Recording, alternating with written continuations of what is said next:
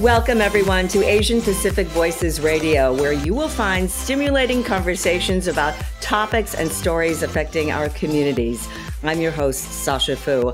I'm pleased to welcome to today's podcast, Stephanie Drenka. She is a young woman who is unafraid to share her thoughts and speak her mind. She's an Asian American writer, essayist, historian, and a self-described storyteller who's relating the experiences of people who have been historically marginalized and unheard.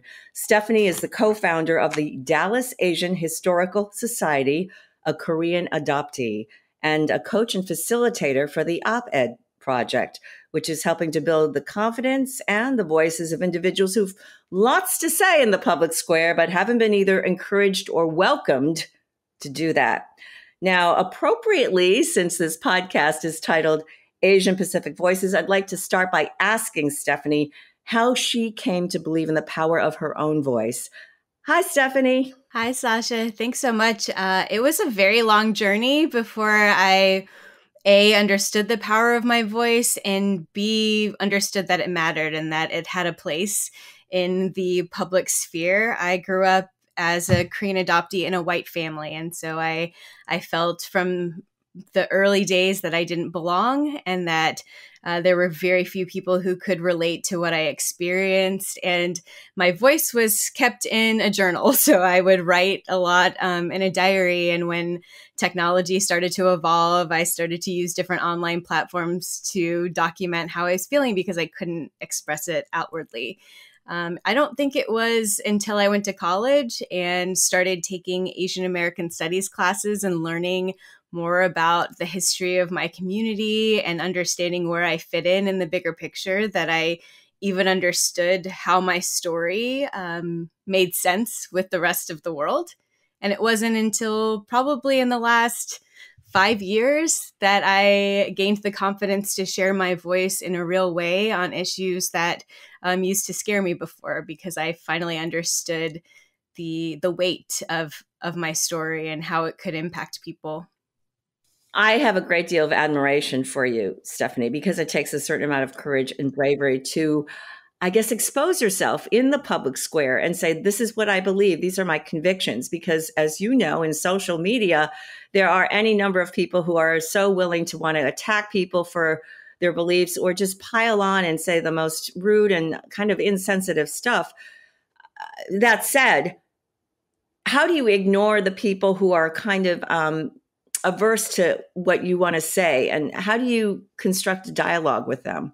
Or maybe you don't have a dialogue with them. So sometimes I do have a dialogue with them. I'm pretty good at monitoring my capacity to engage in those conversations based on what's going on in the world, what's going on in my personal life. And sometimes I will try to connect. But when I do have those conversations with people that have opposite viewpoints publicly, I don't necessarily think of it as the goal of trying to change their mind, but let other people see what kinds of vitriolic comments and feedback that people get, and have them understand that there are people willing to be courageous and say things that matter and put themselves out there and hopefully inspire someone else to maybe do the same. That being said, I do understand that there's certain opinions that are really harmful and painful and not necessarily worth my time. What I learned through going through the Op-Ed Project was that you really have to understand why you do what you do. And when they ask me that question, why do I do what I do? What legacy do I want to leave? What do I want my work to say about me? My answer boiled down to one sentence was because it matters to someone. And I think back on what I needed or who I needed, what I needed to hear when I was growing up as a high schooler in Southlake, Texas, feeling like I was the only one. And so if my message happens to just reach the one person who needs to hear it at that moment and doesn't change, millions of minds, that's okay, because it matters to one person at least. It matters to one person. That is profound. And I like to hear that. We'll dive into the Op-Ed Project a little later, but I do want to ask you about growing up in a white family, mostly white community, as a Korean adoptee. Tell me a little bit about that experience and why you decided at some point that it was very important for you to seek out your birth family in Korea? My parents grew up in Chicago. They were in a middle-class white families, Czech, as you can maybe tell by my last name. And I don't think they had to think about race very often. They were in a pretty homogenous area when they were growing up. And so adopting me, they saw me as theirs. They were essentially, as people like to say, colorblind. They didn't recognize that I was Asian. They really wanted me to assimilate into the family and feel like I belonged and that I wasn't othered, which, to their credit, that is what adoption agencies at the time were really saying, make sure they feel like they're not like singled out. And I don't think it was until we moved to Southlake, Texas, that I really started feeling the difference. So I grew up in Georgia until I was 10. And at that young age, I don't think we maybe recognize or internalize microaggressions or racism. But then when I moved to Southlake, it was my formative years. And I would get comments like, go back to China, or at least I'm American, implying that I wasn't.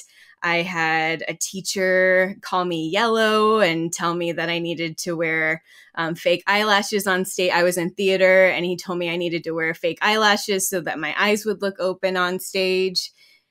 And the hardest part was not feeling like I could go home and tell my parents what I was experiencing, because adoptees are told that we should be grateful that we were saved, essentially, that our adoptive parents gave us a better life and that we're lucky. And so anything that deviates from that narrative is, we're taught that it's some sort of betrayal. So I kept it inside. I internalized it. I struggled with a lot of depression and low self-esteem, as many young, women and young Asian women do. And I'm assuming at the time there weren't any confidants for you, right? There weren't any teachers or other kids in the school who could relate to your experience. Right. So that was one of the earliest times that I turned to the internet. So I graduated from high school in 2004. So it was sort of the time when AOL was around. People were starting to make personal websites. I started to write down my thoughts and taught myself how to design websites, and had sort of an online blog that before blogs were what they are now. And so it led me to go into communication. So I realized that I didn't necessarily have a future career in musical theater, because at the time there were so few roles for Asian American women, but I loved writing, I loved speaking. And so I thought maybe broadcast journalism would be a good option. And I chose to go to DePaul University in Chicago. And so I studied communications there. But what sparked the journey to find my birth family started with getting involved with activism for the first time with the Korean American community. So I was invited to be part of a coalition of Korean Americans and other activists who were advocating for the passage of House Resolution 121 in 2007, 2008, which was unofficially known as the Comfort Women Resolution. And it was calling upon the Japanese government to make a formal apology for its sexual enslavement of women and girls during World War II. Through my work there, I was invited to go to Korea for the first time by the Korean government for their Future Leaders Conference.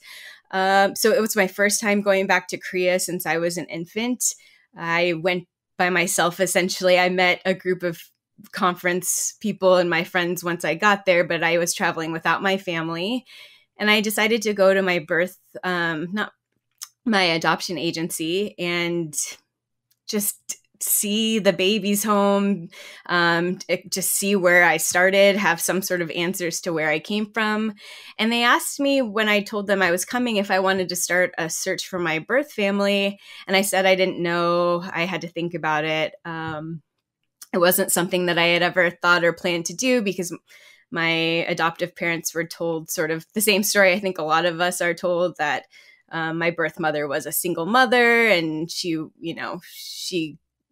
may not have told her, she may have gotten remarried and not told her family about me, and it could be, bringing shame. So I went to the adoption agency thinking I wasn't going to start a birth search, but she went through my file with me. And the first thing she told me was that she had looked up my birth father, and he had passed away 4 years prior. And then she told me that I had 2 older sisters. And that was the first time I was hearing that information. And she said, they might not know you exist. They might have been too young. And it was at that point that I decided I needed to find them.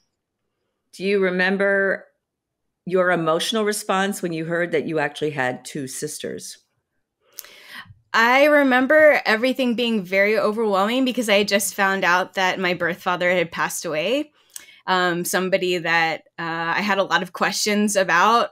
And now I was sort of, that choice or that chance to meet him or ask him questions was removed. And then when I found out that I had sisters, I felt really betrayed by the adoption agency because it was really clear that they had that information from the time I was born and kept it from me. And I probably would have started searching earlier. And then it was a question of, do they know about me? Do they miss me? And all the typical questions adoptees think about when they start a search. Who do I look like? Like, where do I fit in with this family? Why was I the one that was sent away? And so a lot of questions, and it was, several years before I found them, and lots of emotions and roller coasters throughout that process.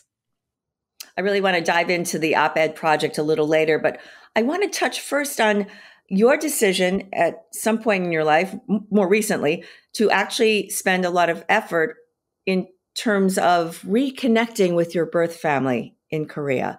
How did that journey begin?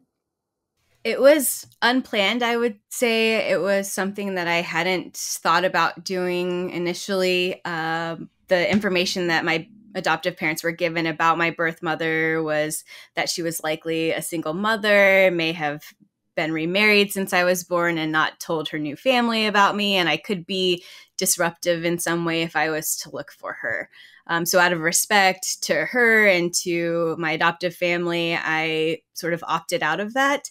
But then I had the opportunity to travel to Korea for the first time since I was an infant, as part of a leadership conference that the Korean government offers for overseas Koreans. And so I was invited to attend and take this incredible journey and this trip. And because I didn't know when I'd be back to Korea, I decided to visit my adoption agency while I was there. And I toured the baby's room and got to meet the staff and the founder of the adoption agency. And then at the end of my visit, the social worker told me she needed to go through my file with me, which was surprising to me because I already had all the paperwork, I thought, because I knew my birth mother's name and I knew where she was born. I had a lot more information than most adoptees are given. But she went through the file, and the first thing she told me was, oh, we looked up your birth father and he passed away in 2004. And this was 2008 that I was in Korea. So he had passed away 4 years prior. And I was still processing that information when she says, and you have 2 older sisters. And, growing up as someone with a younger brother, having sisters was something I had dreamed about. I think most girls do. And to then know that they had this information the entire time since I was born and kept it from me, kept it from my adoptive family, felt like sort of a betrayal. And so immediately I told them, yes, I want to start this search for my birth family because my birth mother is still alive according to the records. And, I've already lost the chance to meet my birth father and ask him questions and get answers. So I don't want to miss out on any more time. Through a lot of effort, you eventually were reunited with your birth mother and the sisters. Can you describe, you've written about this in your blog, but tell us a little bit about the emotional impact this had on you. I would say the search itself was very emotional. That uncertainty of if you are going to find them, and then also having to manage my relationship with my adoptive parents, who, especially my mom, was very confused about me looking for my birth family and felt like it was some sort of indication that I was unhappy with them, which it was completely separate from my relationship with them. It was something that I felt I needed to do.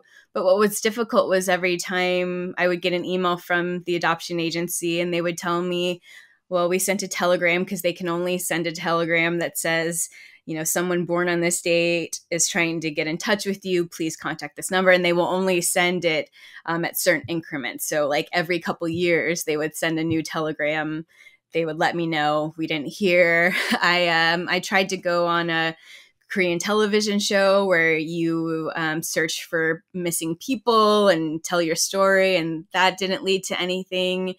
And in 2014, I reached out again, and the response I got back from the social worker was that this time they sent someone to the house directly to deliver the telegram, and it looked like no one had lived there, and this was probably the end of the road. But if I wanted to leave a letter and photos in case they looked for me later, I could. And so that was a grieving process as well. I accepted that I tried my best to find them and it just wasn't going to happen. And then about a month later, I got an email in the middle of the night saying that, good news, we have found your birth mother and your sisters, and they're so excited to meet you. And they sent, a zip file of all these family photos, and I didn't even understand who was who. And there was like a young man in the photographs that I later found out was my younger brother, because my birth parents were married, and after they relinquished me, had a son that they kept. And I got to fly to Korea shortly thereafter and meet them and spend time with them. I've been back a second time, and I have one sister that has visited me in Texas. How does that affect your sense of self and your identity, the missing pieces that you felt when you were growing up? You told me that you weren't enough, you weren't American enough, you weren't Korean enough, you were stuck between these two worlds. Did meeting your birth family help give you a sense of more wholeness? I think meeting my Korean family solidified that I will always be sort of in this in-between space. There's a lot of time that I missed out on with them that we can never get back. There's a language barrier that is very difficult to manage. But I think I got more comfortable with my space in this in-between, and understanding that what I saw as some sort of flaw or weakness or challenge is actually what makes me uniquely positioned to share my story and to make a difference with what I've gone through. And I've learned to embrace it now. I think a lot of people who have been adopted and their birth families are in other countries have gone through some of the same soul searching about whether they really want to find the origin of where they came from or their family. And it is a difficult situation. It's a difficult decision to make, isn't it, Stephanie? Mm-hmm. It is. And there's for some people, and some advice that I heard when I was younger, I think in my college days, was that a lot of people go through the birth search hoping to get answers to questions, but you just end up with more questions. And that's kind of how I feel. I got some questions answered, but there's so many things that I want to know that just for time's sake, I probably will never have the answers to. What's really difficult is knowing what parts are my story now, because when I share stuff about my Korean family, there's still a lot of shame and stigma around the situation. There are still family members that they haven't told about me or what happened. And so it's just I don't think I saw finding them as the ending, the resolution, but for them, it opened up old wounds. It reminds them of really painful memories of my birth father and what they experienced with him. And I've had this process to heal, and I'm at a place now where I'm ready to share and move forward. And there's a lot of work that I. Well, you alluded to the fact that it was painful, particularly because of your birth father and his behavior. Can you elaborate just a little bit on that? Because I don't think our audience may fully understand that your mother gave you up for adoption or relinquished, but it wasn't necessarily her choice. It wasn't her So choice. it wasn't her choice. The adoption agency, the story that they tell is like, your birth mother gave you up because she wanted you to have a better life. But what I learned meeting my Korean family was that my birth father was disinvested in the family. I would say he had a mistress that was living with him, and he didn't want another daughter. And so when he found out that I was a girl, he set up all the paperwork. Him and his mother arranged for the adoption. He wasn't even at the hospital when I was born. The social worker just came and took me from my birth mother's arms. And she told me in a letter after I found them that when I was born, she wanted to hold me until she died. And she had to give me up physically, and that pain and that trauma is something like it's very difficult to have conversations with her. She won't look me in the eye. She shakes and says, I'm so sorry. I'm so sorry. And it's really difficult to know that she still carries so much guilt for something that was not her choice and not in her control. That is a powerful story. It's a sad one. It makes me feel terrible about her because she's still soldiering through these years with this tremendous burden of shame and guilt. Switching the topic a bit, I want to talk about your involvement with the Dallas Asian American Historical Center or Society. Where did you get the inspiration to begin this search for archival material that relates to Asian Americans in Dallas, of all places? I mean, we think of New York or California, but Dallas? Yeah, I think it all seems very random. I was not a history major. This is not something that I grew up wanting to do. But I do understand very clearly how painful or how difficult it is to know who you are if you don't have a connection to the past, if you don't have records of where you came from and who you're connected to. So in that sense, history has always been of interest to me. But specifically in Dallas, I was working for a nonprofit whose mission was based on a framework that in order to achieve racial equity, we had to change the narrative. And that meant telling untold stories, having a complete recounting of history locally and nationally. And so I was doing a lot of work and research on the history of Dallas and realizing how little there was recorded about Asian Americans in general. And then, as we saw the rising anti-Asian hate crimes being reported, specifically after the Atlanta area shootings, I was noticing patterns repeating from history, echoes of things that were said about Chinese immigrants in the 1800s being diseased, carrying, vile diseases, being echoed about COVID and about our community now. And I was noticing patterns between how Asian women were portrayed after the Atlanta area shootings and connecting it back to the 1875 Page Act, where Chinese immigrant women were seen as disease-carrying prostitutes and sexualized and objectified. And it was frustrating to me that locally people weren't making that connection. But I realized it was because they had no concept of these histories, because it's not taught in Texas high school curriculum. There are very few Asian American studies programs in Dallas, Fort Worth, in the area, and other organizations that were doing historic preservation work were forgetting about us. And I looked at first for other organizations that I could volunteer for or help.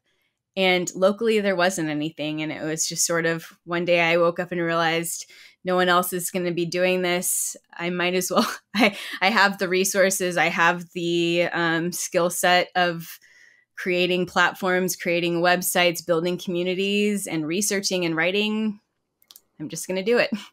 Well, you're starting from scratch, essentially, from ground zero. How do you go about finding the stories and the archival materials that you want to incorporate into this collection? In a couple different avenues. When I look for like the earliest records of Asians in Dallas, it's going back into old city directories, old newspaper archives. And what has been fascinating to me is the search terms that you have to use. You can't search for Asian American, and you can't even search sometimes for Chinese or Chinese American and find the earliest records. You have to use words like Chinaman or celestial or Asiatic or all of the slurs that people used to describe us back then. And so it's kind of an interesting it's detective work, essentially. But the other part of our mission is to preserve the history that is happening right now. And so we're doing that through oral history interviews. We offer events where community members can bring their photos and their artifacts and their family history, and we help digitize it to add it to our collections and then help them preserve it and keep it in good condition for their own legacy as well. And then the biggest part is sharing that, because history is only, worth something when it's amplified and when it's activated. And so we use social media, we use the internet. We're having our first event in July, our first exhibit, to try to educate the public and fill in some of these gaps from what we're not taught in school. So you're talking about an exhibit. So I'm presuming you actually have a physical space for the Historical Society now. It's not just in a virtual space. So we operate virtually right now, remotely. We're working in partnership with a local organization called Preservation Dallas, and they have a physical location that they are partnering with us to set up our exhibit for, the month of July. So we're really blessed to have that community partnership. And I'm glad you're finding allies too, right? You're getting support from other like-minded organizations that also want to preserve their bit of a historical significance for their communities. What's been really heartwarming, I think, and just speaks to how much we've been erased and excluded in the past, is that a lot of our most ardent support has come from non-Asian Americans. It has come from other people who are just interested in history, or other people who are interested in racial equity and have recognized that there's this huge missing chunk of the larger picture because we have been left out. And so they've been very, very supportive in terms of funding, in terms of offering space, offering just guidance in where we can look for some of these archival materials, or letting us know that they have a friend who has a really important story and connecting us to people that we can interview.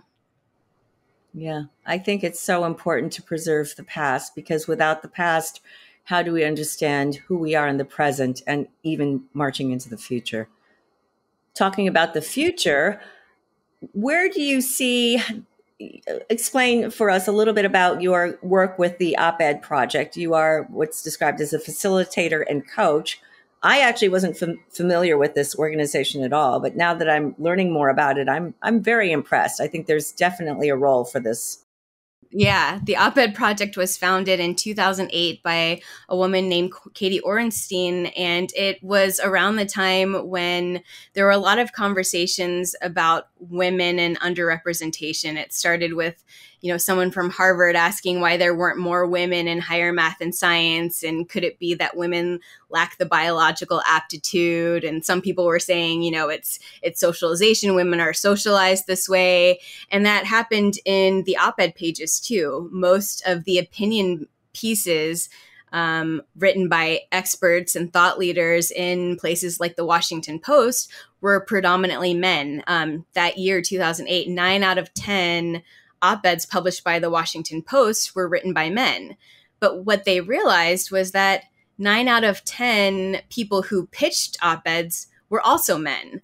So the amount of people pitching was the same as the amount that was being published. And so Katie wondered, what if we could get more smart women to pitch their op-eds and to pitch their ideas? And the op-ed is just sort of a measurement. It's something that's measurable to say, you know, this person put their idea out in the world and had influence. But it's really just opening a door. It's one way to get an idea out, be seen as an expert, have that open the door for more opportunities. And the curriculum that the op-ed project teaches is less about op-ed writing or how to write. It's more about how to understand your expertise, how to view yourself as credible, especially your lived experiences, and how to speak to what you know really, really well and tie it to important topics that are happening in the news today and make yourself relevant and timely as well as knowledgeable. And going through one of their fellowships, I saw firsthand how impactful it was. And I had 2 essays published in HuffPost. I've had op-eds published in Newsweek, locally in our Dallas Morning News. One of my blog posts was quoted in the Washington Post. So I've seen it work. It has changed my life in ways that I can't even measure. And so now I have the privilege of facilitating their online workshops and acting as a coach for other fellows at different institutions. When you started as a fellow, Stephanie, you came to it already knowing where your area of expertise or your voice of authority would come from because of your background as a Korean adoptee. That was the springboard for your op-eds, or? Not when I applied for the fellowship. Yeah, when I applied for the fellowship, I had no idea what I was going to write on. I didn't see myself as an expert. I just knew I loved writing. And so I saw it as like, oh, it's a writing fellowship. I didn't understand what op-eds were really. I didn't know even what I would write about. But during the very first session, they asked us to introduce ourselves and say what we are an expert at, that we are probably more of an expert than anyone else in the room.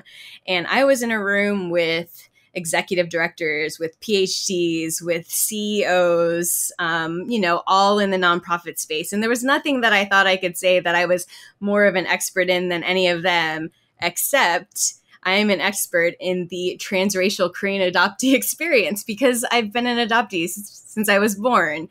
And the reactions that everyone had, no one obviously could knock me off that pedestal. And I realized that that was my expertise. It really is the foundation for everything that I do and why I do it, and why not lean into that and embrace it. Yeah, I love that story because it teaches us that, the things that we don't necessarily value about ourselves are actually nuggets of gold to people. We may not understand that about ourselves. Sometimes it takes somebody else to say, hey, what about this? So I'm so glad that you're sharing your expertise and your lived experiences with us. You're really a great writer, really a powerful communicator, and I've enjoyed reading about your experiences. I wanted to ask you a little bit about how you coach somebody who is, it's often been said that Asian Americans are reticent about using their voices. It could be a cultural thing. It could be that for many of us who come from first generation families, we're told not to rock the boat, don't be too loud, don't say things that are going to draw attention. How do we counter this idea that we have to be quiet and conforming to what other people say we should be? Yeah, I think it's there's a fear that you have to overcome. And it's not so much fear in the traditional sense, like for your safety, or for sometimes it is, depending on what you're saying. But it's this fear of what other people will think of you, a fear of how people will receive your ideas, a fear that, you'll look like you're bragging if you say that you're an expert in something, or that someone will question your expertise. And so in the op-ed project, we have a saying that says, if you say things of consequence, there may be consequences. The alternative is to be inconsequential. And so whenever I am working with someone and they have all of these considerations and they have these fears and valid concerns about what might happen if they put their idea into the world, I remind them, what will happen if you don't? What would happen if instead of telling your story, someone else tells your story for you and they twist it and they misrepresent it, or they use it for something negative. That's not power that you want to give away. And so if you have a chance to tell your story in your words and own your expertise, I hope for the fellows that I coach that outweighs the potential consequences. If you've been keeping track of the headlines recently, there's been a lot of attention on school communities where certain subjects can't be taught anymore. Fairly aggressive efforts to stop talking about diversity, equity, and inclusion. I know these things are very important to you. If you were advising educators today about how we can raise a generation of anti-racist students, what are the one or two things that you think might make the most difference? I'm very familiar with this effort to keep DEI out of schools because my high school district, Southlake, was the subject of a podcast on specifically that topic. So it's something that I've spent a lot of time thinking about, advocating for. And when it comes down to it, to cultivate anti-racism in young people, there's always going to be people who believe something so strongly and value something so